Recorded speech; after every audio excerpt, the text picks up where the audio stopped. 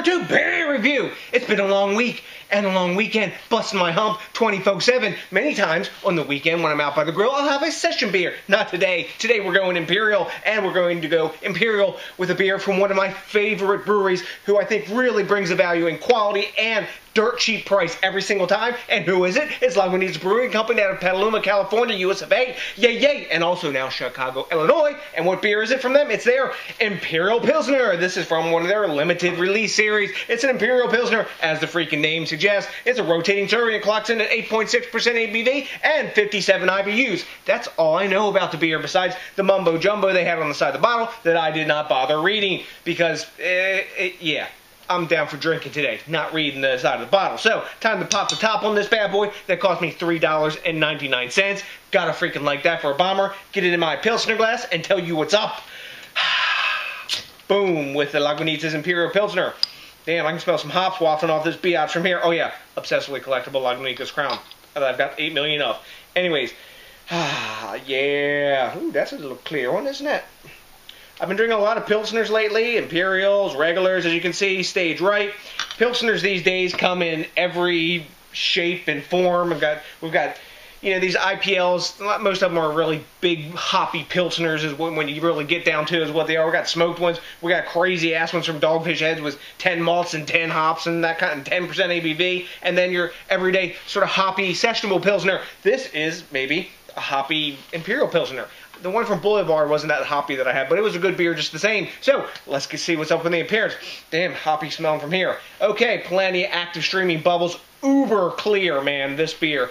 But, yeah, it's kind of a Pilsner thing, and Lagunitas tends to filter a lot of their stuff. We got a solid 2 1/4 fingers of head of mega tightly packed bubbles that are a little soap sudsy around the side. When I swirl it, we're going to get glass lacing. It's a Lagunitas beer, and we're getting tons of alcohol lace clinging to the inside top mouth of that glass.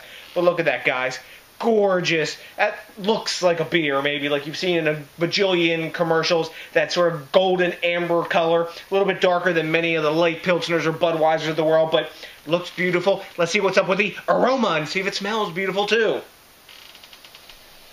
Wow. Piney, citrusy, up in your face, juicy citrusy.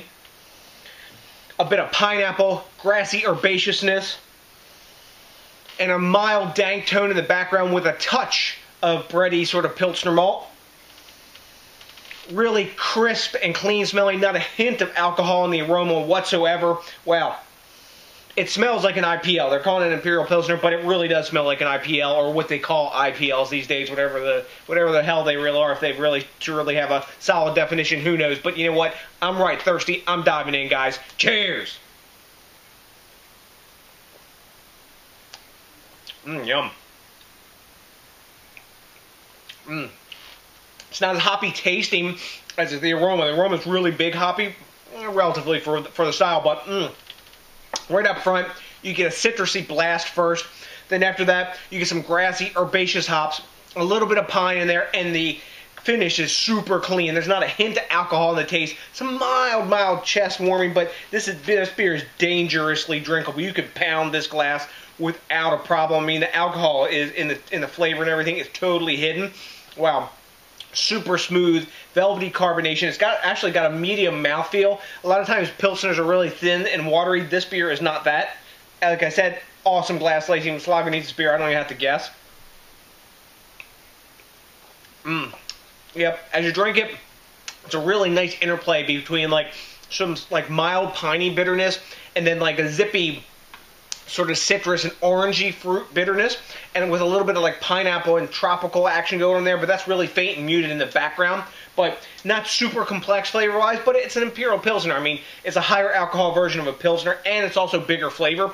So I think, especially in that department, it's totally accomplishing that goal of bringing the bigger flavor and a bigger beer. The body's there, everything I expected. Uber easy to drink, dangerously so, like I said. So, let's grade this beer. Great beer gives it a 94. You know, high A-, verging on the A level.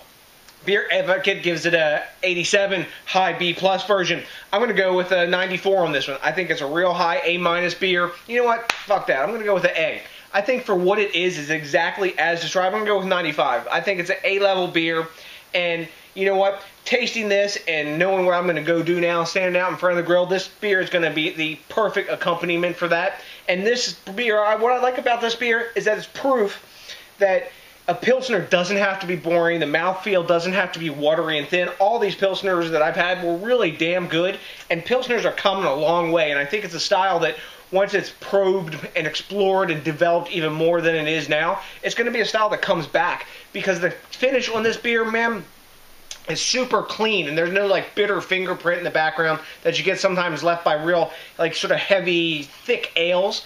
And this beer, drink it super clean, and like I said, don't mess around with this beer. Don't be drinking and driving after you pound a bomber of this, guys, because you're going to go night-night. You cannot tell the alcohol's in here, and it'll put the hammer down on you, and we don't need any of that badness, do we? So, to the next DJs BrewTube, what we do need is for you to think locally, drink locally, and support the craft beer movement. Also, let me know what you think, because I like the quid pro quo and the back and forth. I also really like it when you rate, comment, subscribe, especially if this is your first time with us, and when you decide to reach out and touch someone by smashing that like button. So, to the next DJs BrewTube, I got nothing but a bunch of Lagunitas Brewing Company Imperial Pilsner drinking love for you. And you know what's coming? That's right, coming at you, baby, a big ass.